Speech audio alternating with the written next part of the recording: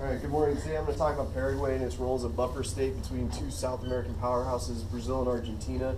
Focus of this presentation is on the tri-border region and the countries and how its evolution over time has impacted relations and commerce in the region. We're going to go back to how the countries became countries, and in the late 1400s and early 1500s, Portuguese and Spanish trade routes looked something a little like this on the picture. As you can see, the Portuguese trade routes come down the eastern coast, and the Spanish trade routes come around the western coast and here through the Caribbean and South America. This will have an impact later on. I'm going to talk about this treaty line right here. Eventually, the Spanish and the Portuguese would come to terms on how to divide the territories of the non-Christian world between themselves. As these two countries vied for their claims to territory in the region, Portugal and Spain came to an agreement with the Treaty of Tordesillas that Spain would get claim to all the land west of this line of demarcation, and then Portugal would get land all the way to the east. However, this line was open to interpretation. Back in 1943 or 1493, this was the line of demarcation according to the Pope. 1 year later, the two kings for Portugal and Spain got together, and they decided that that wasn't fiscally good for them, so they moved it over so that Portugal could keep the parts of Brazil today. The shift of line of demarcation allowed Portuguese territory of Brazil to remain under Portugal's control, and through clever negotiations, the westward expansion would eventually take place, and this is how it moves over time with Portugal's influence moving this way. And then down here you can see Paraguay. That was important. It was a Jesuit colony that was aimed at converting the natives into Christians. So take a look at this map right here. Fast forward around 400 years, you can see the red light outlined area of the borders of old Paraguay prior to the Triple Alliance War of 1863. It's much different now, and pay attention to this because I'll come back to it later on how the borders changed. Paraguay went to war with Brazil for fear of having its access to the Atlantic Ocean via the delta of Rio de la Plata down here, cut off. Unfortunately for Paraguay, its ally Uruguay underwent a regime change at the same time, eventually leading to an alliance with both Brazil and Argentina aimed at total destruction of Paraguay. At the end of the war, Paraguay lost not only around half of its territory to Brazil, which will be everything from about right down here is what they're left with, but it also lost around 90% of its military-aged men to the 7-year conflict, and it was about 50% of the actual territory of Paraguay at the time. And they left the remainder as a buffer zone between the two powerhouses. As a means of avoiding monopolization of the riverways the main riverways that you can see here, the potential choke points were a concern for all of the states involved.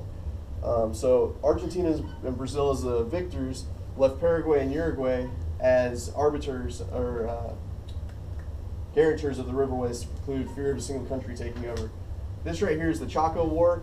You had the war for Triple Alliance down here, and the war won up here by Paraguay with Bolivia. Paraguay was searching for greater economic stability with oil exploration. They didn't get the oil. Instead, they just got the Chaco region. Both landlocked countries were in desperate need of this economic security blanket, as both feared eventually losing access to the ocean and cut off from economic alternatives. Involved in this was the Royal Dutch Shell Company and Standard Oil, which aided in speculation of the oil in the region. The new borders of Paraguay seemed to the leadership of Brazil and Argentina to be the most logical way to settle potential territorial disputes between the former colonies of Portugal and Spain after the collapse of the Treaty of Tordesillas, to protect the main artery for shipping of goods and high-flow rivers, which would later be used for hydroelectric dams and power, which were the red dots that you saw on the screen there. Moving forward again in time, the struggle in Paraguay continues after its wide-scale dismantling as a result of war. Ciudad del Este, however, has emerged as the largest commercial hub in the tri-border region, with a focus primarily on illicit economies, and it has risen as early as 1998 to become the third largest free trade area in the world behind Hong Kong and Miami.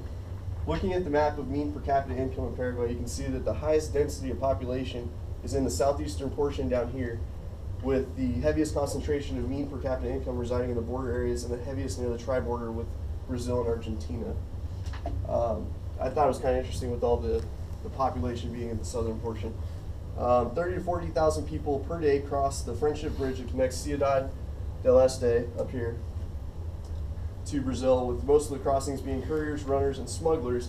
Black market vendors import goods into Paraguay, and smugglers will transport those goods to Brazil and Argentina, defeating cross-border taxation and creating better profit margins and import tax and avoiding import taxes. There's a picture of the bridge up there. The cross-border traffic in this area goes largely unchecked and unregulated, with one crime and terrorism report detailing the dispatching of customs control centers to regulate points of entry only after notification that journalists were researching the cross-border traffic to provide sort of a state involvement.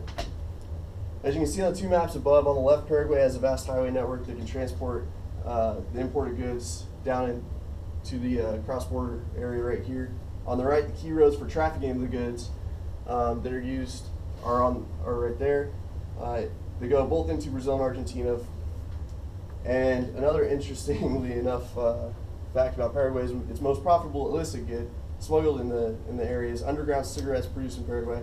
With over 30 plants manufacturing cigarettes, tax avoidance becomes the area's primary concern with these goods. They travel by land or by boat across the river into Brazil and then move further on for export.